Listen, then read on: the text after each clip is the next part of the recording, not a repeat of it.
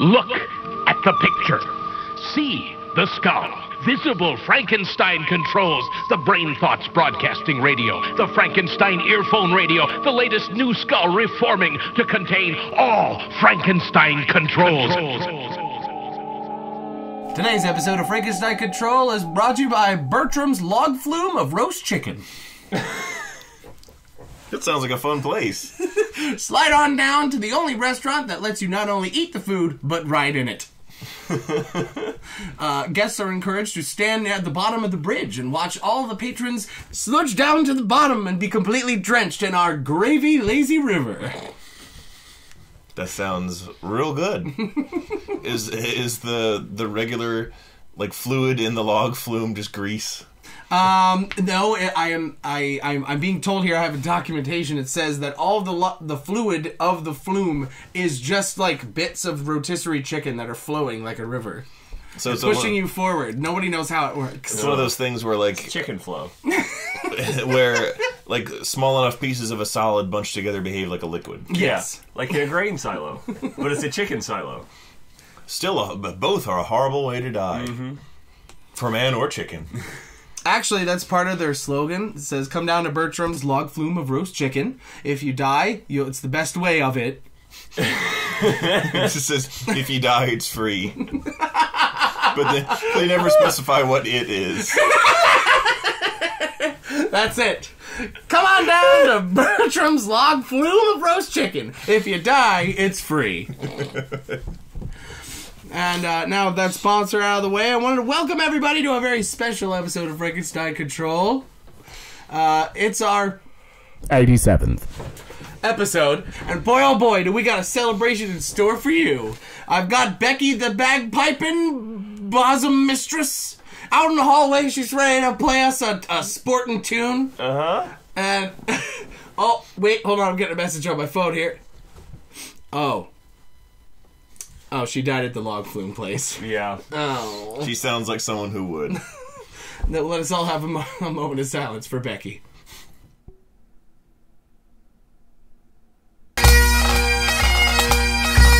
The world lost one of its treasure gems today. Welcome to Frankenstein Control! Welcome to our 87th episode. I booked French electronica duo Teenage Bad Girl, but they didn't come because I forgot to email them. Well, B-Ride, that's okay, because the folks at home, they don't need any special musical guests. We just need us three here today. I'm your host, Taylor Russell. To my left is Ada Ship. I'm Ada Ship, and are you going to eat those bagpipes? Sorry. Greedy boy. I'm sorry. And in front of me, as always, is B-Rye. I'm B-Rye, and I personally prefer the flavor of harpsichord, if I'm perfectly honest. Yes, a refined taste. Most like a Mozart. My good pal, Amadeus. You know, the rotisserie chicken log flume reminds me of a game I play. Oh, what's that? Wet chicken. Wait, that's right. I remember wet chicken, but I forget what it is. It's my way of tormenting others when they ask me to do something. If somebody asks me to like fill up their drink or make them a drink or give them water, I always fill it all the way to the very edge of the glass, to the point where like the surface tension is barely what's holding it together, and then present it to them. Even better if now they have to carry it somewhere. Where's the... That's evil. That's evil. You've done it to me a time or two, and there's... I think by the second time I remembered that you did that, but it was too late because you already had Orange Cup. My treasured drinking accomplice. Do you still have Orange Cup? Orange Cup is now my bedside cup for nighttime drinking. I have water, I assume. Of only water. Only water's ever been an Orange Cup. But I have this slim little metal water bottle now because it fits in a sleeve in my backpack. So bring it up here, B-Ryan. I'm gonna take a look at it. Oh, that's nice. It's got a nice little to it. Take that through the TSA. They'll love you. Sometimes when I'm, want to aggravate people, I just slowly grind my nails on it like that in an irritating fashion that's largely ignored. But no, it fits in my backpack, so I only got to carry one thing when I leave the house. I do got to say, the shape that it has, it looks like a cocktail shaker. It does, and as befits my noble patronage. Your bloodline. My bloodline. The bloodline. I am the scion of a long and storied family of morose drunks. Morose, intellectual, and yet long-lived drunks. Well, at least you got a long future ahead of you. Long future of martinis. You know what? That's a damn good future, if you ask me. I've got a long future ahead of me. As in, I'm going to star in the live-action film American Dragon Jake Long as an extra and then be crushed by a flying car. And that's how I'll die. I always figured you were going to go the way of Bob Crane. Bob Crane was killed by an egret. Did it beat him to death with the camera while he was boning? What? Bob Crane died in a gross sex way, and I don't really remember the details, particularly because I didn't care to when I read his gross Wikipedia article. He was killed by the crane he was having sex with. It shot him. Yeah. It had a concealed carry permit. Do cranes actually call, or do they just, like, click their beaks to communicate? I think they have, like, a call that isn't quite a call or something. Aren't they the ones that go, like, or something? I thought those were the loons. Listen to the loons, Norman. Woo! Yeah, that. The loons! Ah! Sorry, I'm quoting a movie probably nobody's ever seen, so... On Golden Pond. It's a movie about being old and shit.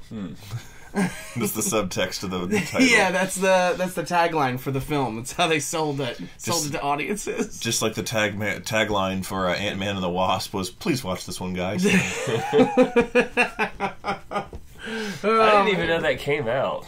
It did. It might as well have been direct to DVD. Why'd they do that? I don't get it. Because they needed a reason for Ant-Man not to be around for Avengers Infinity War, so that they couldn't just say, "Why didn't he just go up his anus? Why didn't he just rock up that... Why didn't he rock up the flesh sock?" That purple sock. Oh. Jake Long was that series on Disney, right? Mm-hmm. Okay. I saw a thing about that where somebody asked him at a con if he was okay with people drawing porn of his characters. And apparently when he first signed on to do the show, the Disney people just showed him a whole bunch of Kim Possible porn, and they're like, "Yeah, people are going to do this to your show. You gotta be okay with this." You can't stop it. You can't stop it. There's literally no way we can enforce it all. Yeah. You just gotta deal with it. You gotta know in your heart that this horrible thing will occur. Mm-hmm. So he has accepted it. I love how the reason they had to stop the Aaron Esurance commercials. Oh yeah, because everyone kept making porn of them. And it just disturbed and upset the company so much that they retired the character. And they don't make those commercials anymore because of that. Oh god. It's definitely one of those situations where I think how bad you should feel about it is proportional to how young the characters in it are depicted. Because Aaron Esurance, she's clearly a very, she's an adult. She's an adult. She's capable of doing many adult type things, such as being a spy and parkouring through town with a grappling hook. But then, fucking American Dragon Jake Long, fairly certain, not of age. Yeah. And that's a little disturbing. Mm-hmm. So, it's... Oh, internet, never change. Except please change immediately. Yes. And then when they start making porn of... God, no. Don't ever say that. Now I cut that out. Well, no, we've reached the top. I cut that out. Thank you, Ada, for cutting that out. Ladies and gentlemen, I've said something horrible. Ada, cut that out. I'm not allowed to say it. But I'll let you guess at home what it might be. Here's a hint. The ice cream sandwiches? Sure. Do you guys ever just leave an ice cream sandwich out on a plate? And then it melts? No, it doesn't. Depending on who makes the sandwich. Like, if you buy the discount kind from Walmart, you can just, like, set it on a plate, and it'll, like, there'll be a little meltiness, but overall, it'll just maintain its shape. Because the preservative's in it? I have no idea. I literally have no idea how it maintains its structure that way, but I see that, and I'm just like, you know I'm gonna eat you. Well, if the... But I'm not gonna like it. Remember those ice cream sandwiches I tried to take through the beach trip that would never re-solidify? Yeah! I like had some that were really good, and I wanted to share them on this trip we went to. So I put them in a cooler with some ice, so like they would survive a little bit, or keep their shape during the trip, and then put them in the freezer when we got there. And then I kept them in the freezer for like 2 days and took them out, and they were still melting. She's like, why the fuck didn't you refreeze? What is wrong with you, ice cream sandwich? It's probably from all the vodka you put in them. I got an entire pint of Chunky Monkey from like 7-Eleven, and I was like looking forward to eating it while I eat it while we watch like Bill Maher or some shit on a Friday evening. And I like got a few bites in, and then I was like, oh no, that's what it was. I got a few bites in, and then I decided I didn't want any anymore, and then I had pumpkin on my lap, so I was like, listen, will you please, we have the boy protocol, where if one of us has the boy, then that person is exempt from doing other chores. And I was like, since I have the boy, will you please run this to the fridge, put this in the freezer for me again? And she was, sure. And I found it 2 days later, she'd put it in the fridge. Oh! Absent-mindedly. She did apologize and, was confused with herself. Yeah. You got yourself a Chunkus Munkus smoothie. Yeah. I'm really glad they changed the name to Chunky Monkey as opposed to what it was before. What was that? Fat Ape. Well, it's because I sued them for it. Yeah. I was like, that is my word. Pre-diabetic bonobo. Corpulent macaque.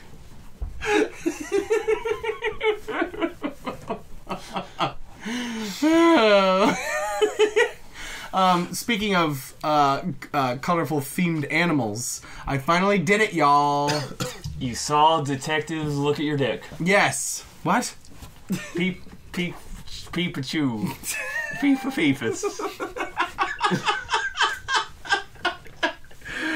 Well, I did see a detective of certain sorts. You saw a dick. I saw a big yellow dick on the screen. His name was Pikachu. You got to see Dick Pikachu. I saw he had chubby little glands cheeks. It was grands. Let's stop this. Why didn't they call him Electric Dick? They could have called the movie Electric Dick. Because that was already set to be the Michael Jackson biopic before all the controversy. Oh, yeah. It was, well, answer me this. At some point in the movie, at least, please tell me that they use the song Danger High Voltage by the Electric Six. No, they didn't. That's a disappointment. The story of how I went to see the movie was funny. So you know how last week I was talking about how I was in New York? Mm-hmm. Well, one of the things we wanted to do during our day of wandering around doing stuff, my friend was looking at her phone and she was like, there's a thing at the harbor. There's a giant battleship and they're doing a screening of Top Gun tonight at the harbor by projecting it on the side of the battleship, and we should go to it. And I'm like, that sounds great. Let's do that. That sounds quirky and hipstery. Let's do it.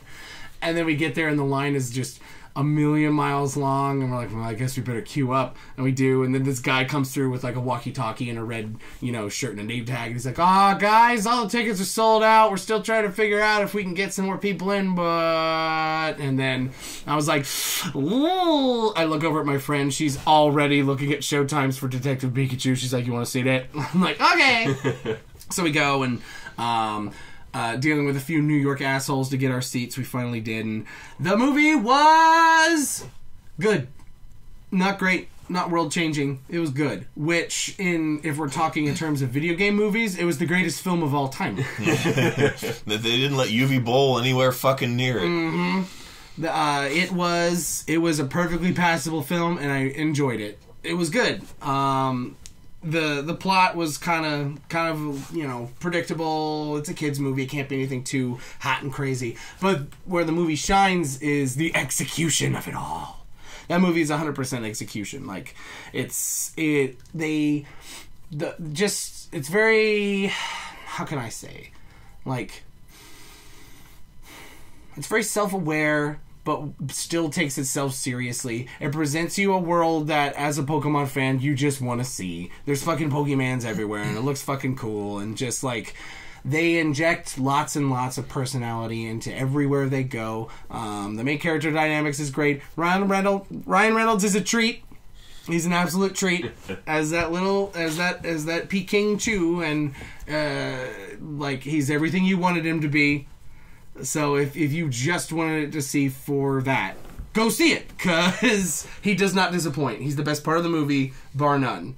And it's just so... The novelty of this Ryan Reynolds face making Ryan Reynolds acting Pikachu, the novelty never dies. The whole time, just like, yeah, I like this Pikachu. Everything he does is hilarious. And he loves coffee. And it's just, I love it. Crystal's meth. He likes coffee and Crystal's meth. And also, if you're a fan of the Cornetto trilogy, Bill Nighy is in that movie, so that's pretty funny. He was in Shaun of the Dead. And a couple other things. He's a popular British actor. And also the main girl totally looks like Mary Elizabeth Winstead, but it's not her. It's super weird. Bill Nighy is Bill Nighy the Science Davy Jones. That's right. I won't forget the part where he rolls up in his wheelie chair and goes, "Do you feel death, Jock Pikachu?" I loved what they did with the movie. I don't love the movie. I like the movie, but I love what they did with the movie. And if we can get video game movies of this caliber, released after this point, that'd be great. But we got the fucking Sonic the Hedgehog movie to look forward to next. It's gonna fuck everything up! Yep. You just put our cause back by 20 years. Now, to be fair, Taylor, nobody thinks a Sonic the Hedgehog movie is a video game movie. It is its own separate category of hilarious, ironically viewed train wreck that everyone is going to watch strictly to Mystery Science Theater. I think them changing Sonic actually hurt them in the long run. Oh, naturally. It shows they caved to the wrong people to cave to. Depends on how they change it. Oh, man, if they make it worse, it'll be even better. I hope so. Oh, because... yeah, I mean, the only reason I wanted to go is because Sonic was hideous. Yeah. Now that I know they're changing him to something, quote-unquote, more faithful, I'm a little bummed out by it. I'm like, now I don't want to pay tickets to see it. I'll probably just catch it, like, on a phone or something. Something awful that I was checking in with them, because I haven't checked the front page of... You were like, hey, something awful! We haven't talked in a while. Are you okay? Something awful? Something awful? Oh my god! Call the police! And then, woo! Immediate smash cut to you standing in the living room with, like, you got, like, a blanket on and you're all scared. And you're like, I can't believe it. Zach Parsons wrote a hilarious article about hanging himself. And it came true! No, but one of them, I don't remember if it was Dennis Farrell or Zach Parsons. Farrell writes for them? I think so, yeah. Cool, man. And he's, go eat shit. It took me, most of that ire was because it took me a long time to... yeah, he goes into their office with his giant-ass Ranger Rick hat and he writes comedy articles. No, one of them had something where they said... They were just mocking the concept of the Sonic movie. And they said something like, well, what if we took a beloved character who had 30 years of established design and just made him just be a cop? And he's just a cop. That's it. That's the whole movie. He's not a cop in the games, but he's just a cop for this because that's the plot we could think of, and it's interchangeable with any other shit. See, like, that's the thing with Detective Pikachu too, because like there were so many routes they could have gone with a live action Pokemon movie, and the route they chose was the most different and interesting choice they could have made.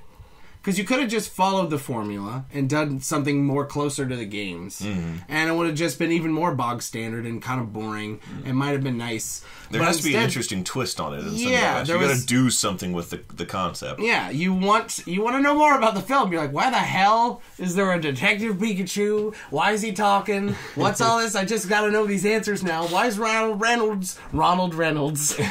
Why is Ronald Reynolds doing the Pikachu? Why does it happen? And, like, just with the sheer addition of a detective type genre, I think it opens up the, relatively sanitary world of Pokemon understandably up to something a bit more gritty. Mm-hmm. And, like, the movie definitely has a level of grit to it that is unexpected for, such a clean product, And I think that's what made it really enjoyable, because it was just enough to where it made it nice, different, and cool, but it stuck to its subject matter also, and stuck pretty true to it, and created a world that you would want to live in, because it looked pretty awesome. As opposed to, like, say, I don't know, the Super Mario Brothers movie, where it was basically just Alien from L.A., but with the Mario twins. Yeah. It fucking sucked ass dick. Although it is a great watch if you're very drunk. Yes. Oh, I should have a movie night sometime with that. I think that'd be great. What was your favorite Pokemon? My favorite Pokemon? In the movie. Very briefly it showed Golurk. Okay. And I was like, and my friend's like, fucking what? I'm like, it's a Golurk. And she's like, what the fuck is that? I'm like, it's my boy. Is there a Scyther at any point? Yeah! They're just Pokemon cameos all throughout the movie. Okay. So, like, chances are, if you have a Pokemon that you like, it's probably somewhere in, like, the background or something. I always liked Scyther a lot. He was always one of my favorites. Scyther is pretty cool. Of course, you'd like him because he has knives for hands. And he's a flying bug boy, and that's awesome. Except he can't learn fly! Well, that's... Which is just... I tell you, the creator of Pokemon, ooh, he must hate bugs. Because there are so many shit bug types that it just gives me a that imagines my dragons! Garumble. Oh. Thinking of imagined dragons imagines my dragons. I actually don't know a single song they've done. I involuntarily know a bunch. They're the ones that did that meme song with waking up to ash and dust. Yeah. Oh. I wipe my ass and I slap my nuts.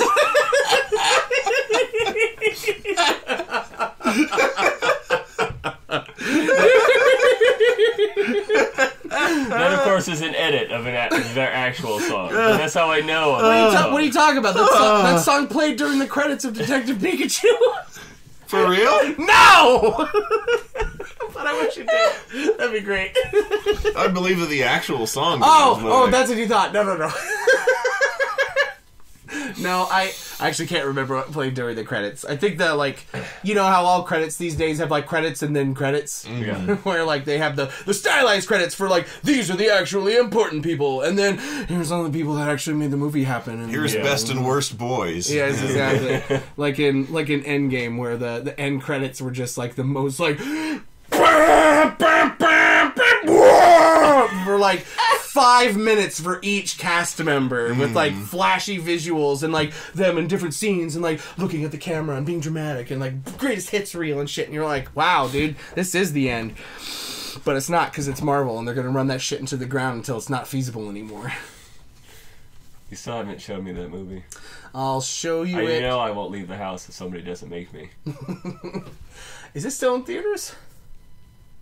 Probably. Yeah. I mean, it's only been out for like a month. It's a huge fucking blockbuster. Of course it's still showing. It's the ended games. Yeah, it should be still out. Do that Friday. Yeah, I ain't got shit to do this weekend. I'll let you know. I could pencil it in.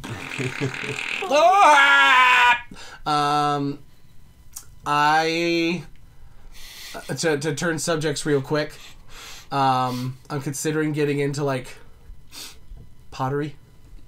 Really? Yes. Because I want to make various pouring apparatuses that look like barfing things.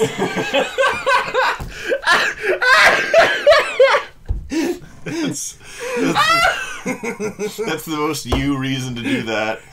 Just like a goose gravy boat. And so like at Thanksgiving, you just be like, pass the gravy, please. I'm like, certainly. I was inspired. I was sent a GIF earlier today featuring something like that. And, I don't know, maybe it's just a passing fancy, but I like to imagine I'd be pretty good at it. You already got your painting skills from doing your boys. That's true. You can make ceramic boys. I can make ceramic boys. My God. I can put my Sotheby custom in the kiln and it'll become a puddle. You're like a really fucking heavy Gundam. Fuse him into a solid hunk of plastic. Solid hunk, by the way, is my stripper name. Just thought I'd put that out there. Ew. The goofs and gabs we get on this here show. I tell you what. B-Rye. Mm-hmm. Yes. What you doing over there? I'm tired. Are you tired? Mm-hmm. What, you gonna tell me you tired all of a sudden? Yep. You gonna tell me you tread? What? You got treads? And a hubcap? Oh, you're tired. See, I'm so tired I didn't even fucking...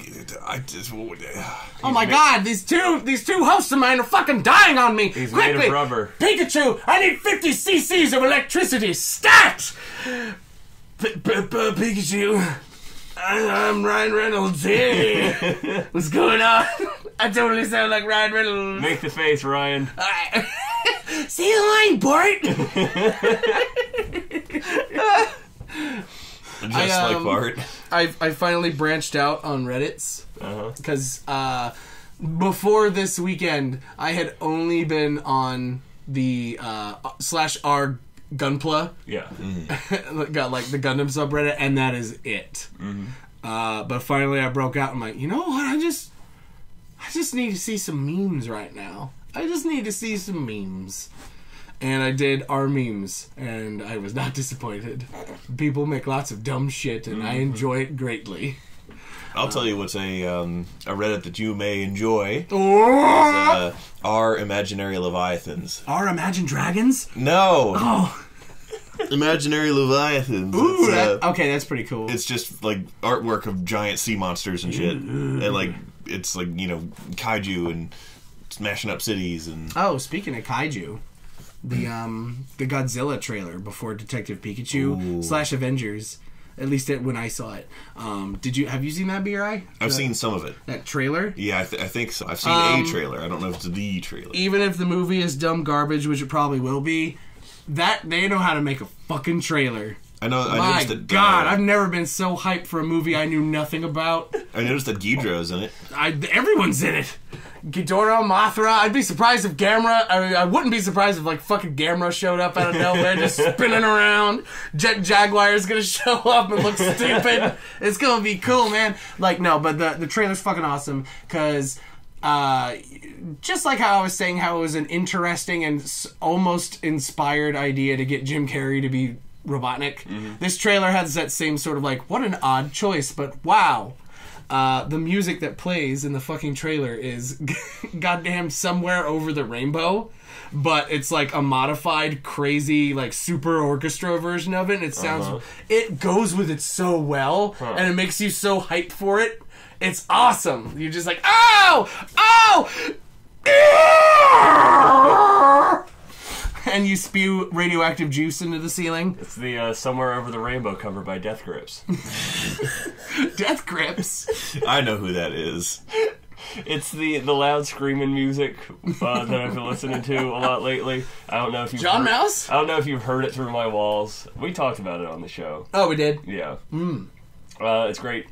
Oh, okay. And now I really want to see MC Ride screaming Somewhere Over the Rainbow.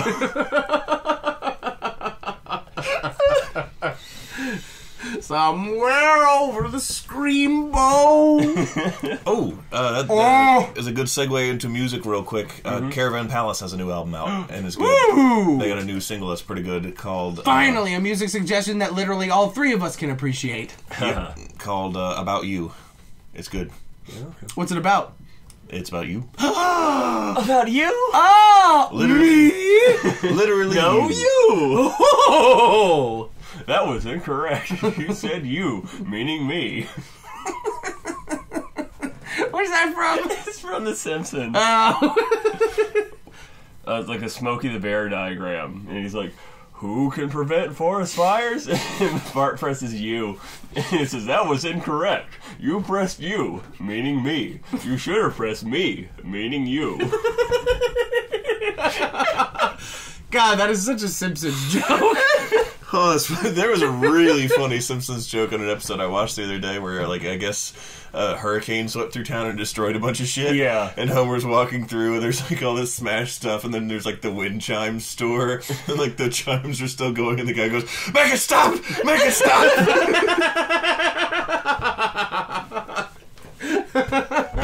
Is that in a new episode? I don't know. Wow. Oh, goodness. So many good jokes, so many good things surrounding us lately. That's pretty nice, I gotta say.